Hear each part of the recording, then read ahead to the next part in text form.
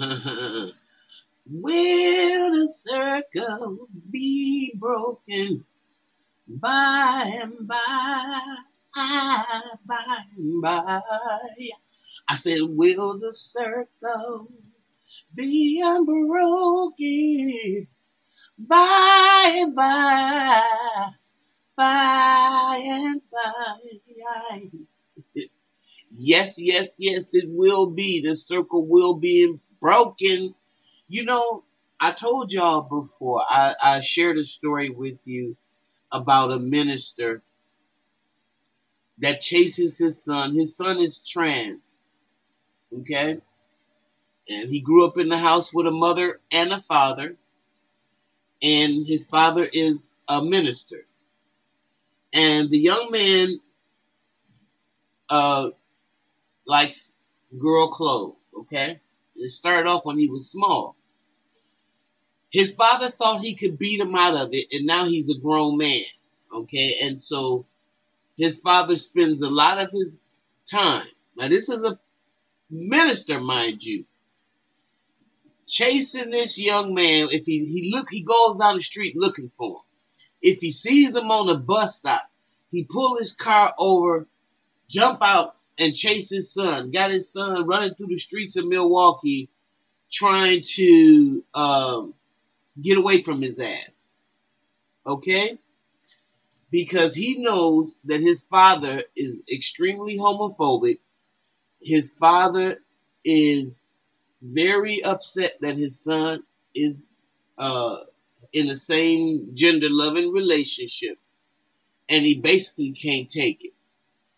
And I really want to know, this is the church people now, because to me, in my opinion, they seem to be the most homophobic. The people that have some kind of a bunch of religious background. And what I think is really devastating about that is the way they lie. I mean, you know, on otherwise how they attack other people is really how they be attacked, and they don't understand it. That's what it means by you reap what you sow. But anyway, the 2015 movie Spotlight had a profound, lasting impact worldwide, not only because it was a finely made motion picture that spoke about the long-standing issue of child sexual abuse by the church, but also for the manner in which it was highlighted. The fact that the church and the whole organizational system of Christian authorities go to elaborate lengths to deny, hide, hush up the crimes, and take great measures to shelter and rehabilitate the guilty priests, which you can't do. In one powerful scene, Mitchell Garabedian tells the journalist Michael Rendivis, if it takes a village to raise a child, then it takes a village to abuse one. He was, of course, referring to the deeply rooted system of the clergy, lawyers, and private patrons, including government officials who go through great lengths to cover up the crimes and help the guilty go unpunished.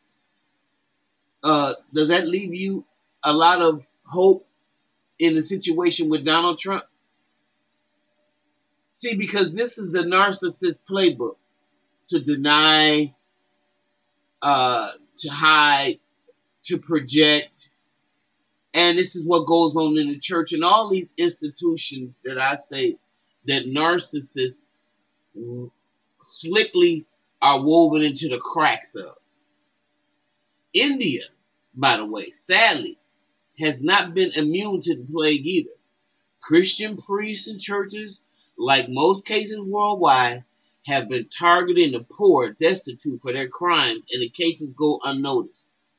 At most, a case grabs a little spot in the newspapers for a day or two, and then it's lost in obscurity. It is mostly due to the speed and reachability and digital and social media that nowadays more and more cases are coming to the light.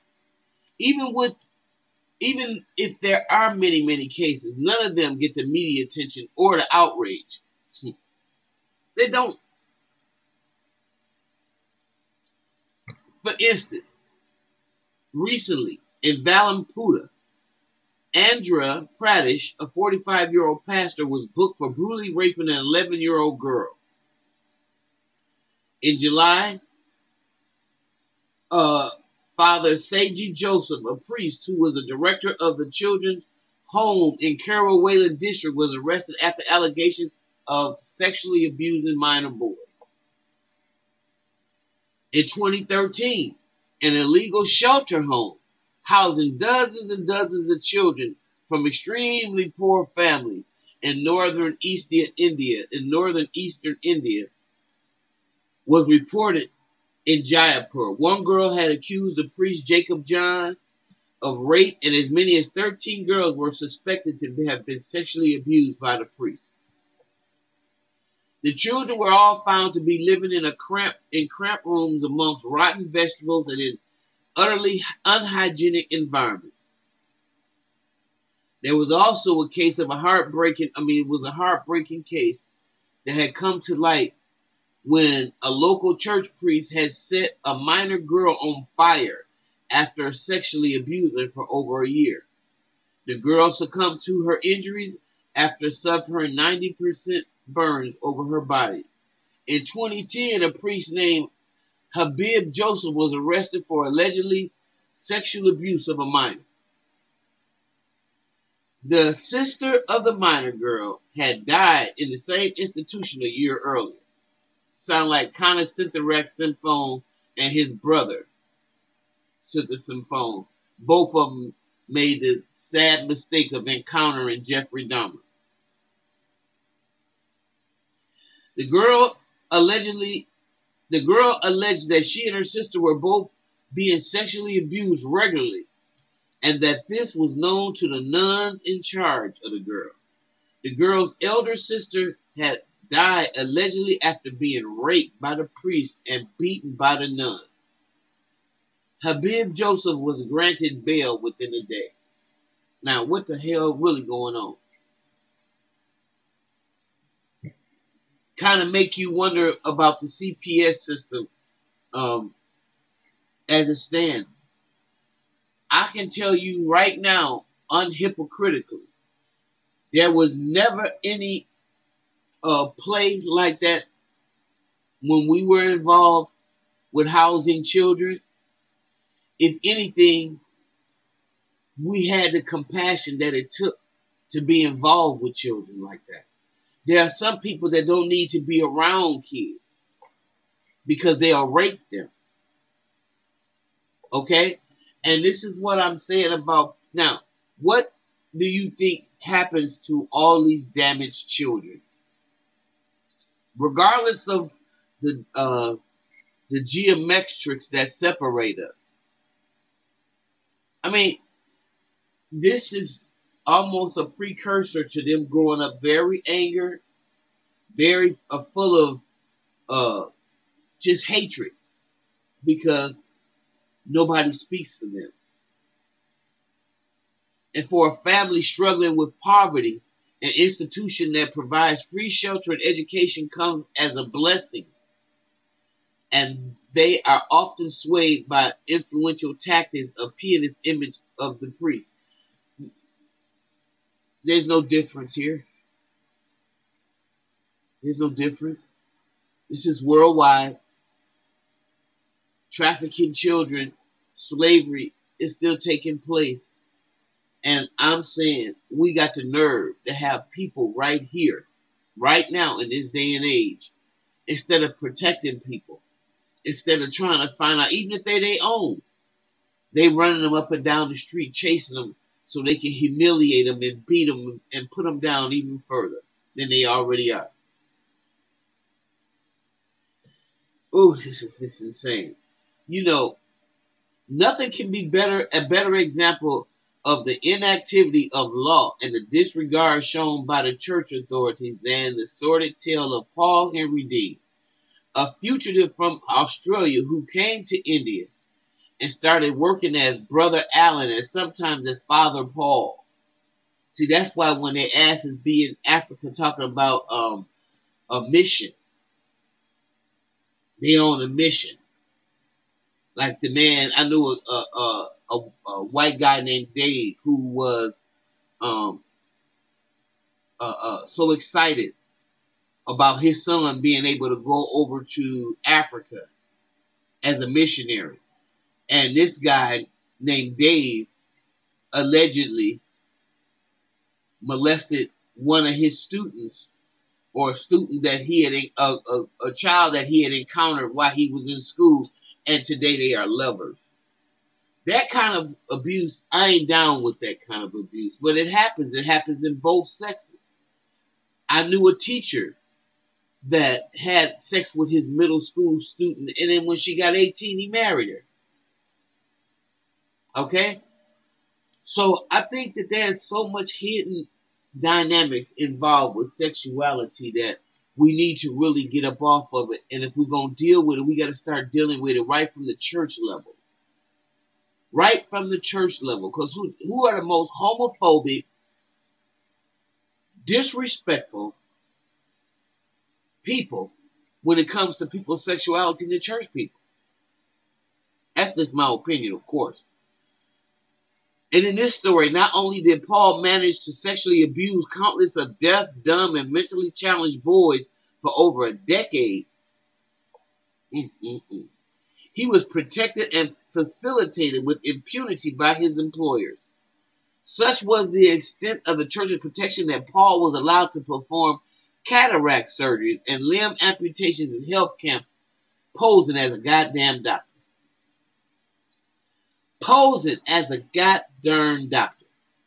Whenever Paul was nabbed, he managed to get bail immediately, only to go to a different institution run by missionaries and continue his dastardly acts. Kind of like the police. When they get fired from one police department, they go to another and continue their dastardly acts. The saddest part of the story was almost all of his victims were disabled and from severely poor families. They never had a chance to take a stand against it.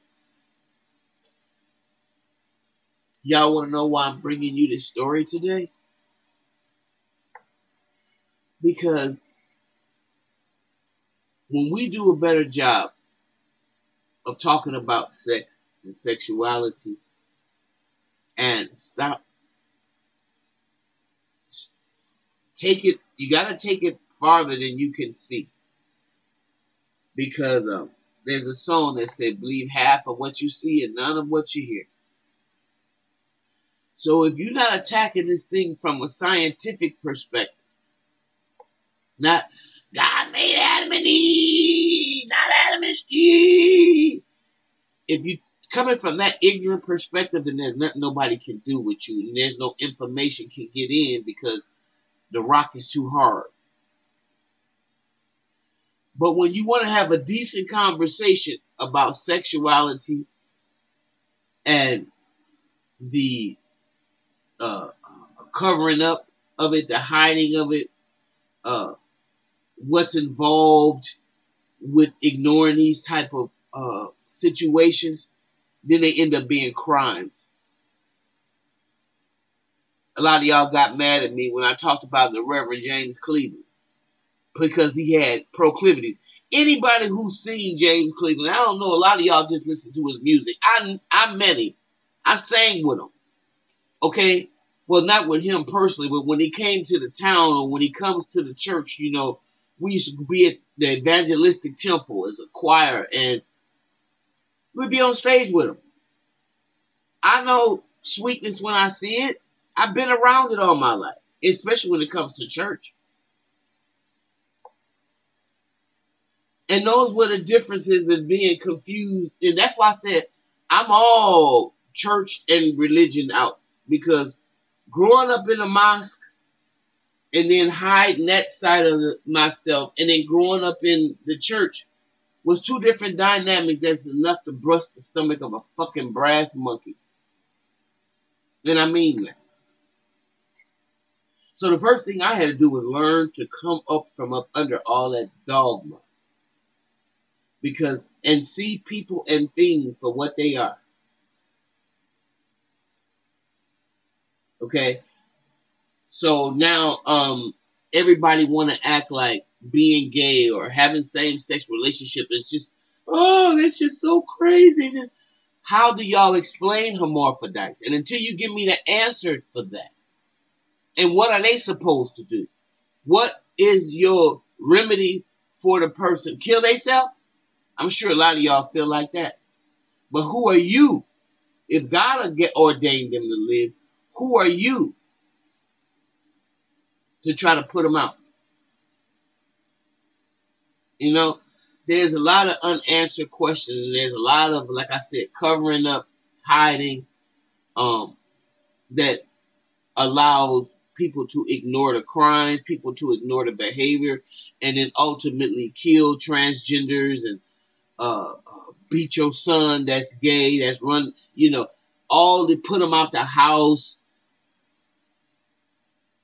because y'all don't want to talk about sex, baby. Let's talk about you and me, baby. You don't want to do that. You don't want to do it. And until you do, we're going to have a fracking messed up environment like we have today. Check your own self and sweep around your own damn door before you go for somebody else. Okay? With that being said, I'm going to go because I know I'm going. I'm going a little bit too far. Because I do want to make sure I say this.